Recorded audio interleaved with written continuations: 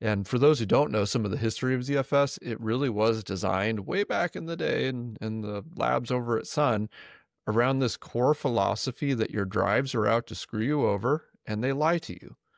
That is the design philosophy that went into ZFS and what makes it such a good enterprise file system today and why we do trust all of our data to it.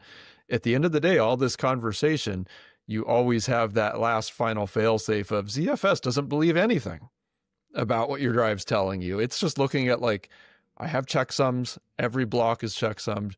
Is the drive giving me back what I should have gotten back? If not, we have a problem, Houston, and we need to go investigate, regardless of all the other probes and telemetry we do. So again, let's not lose sight of that as well, that we build this whole, I understand if you're on ext4 or something, or you're on, you know, the old days of different file systems, even the UFS days, you didn't have that luxury.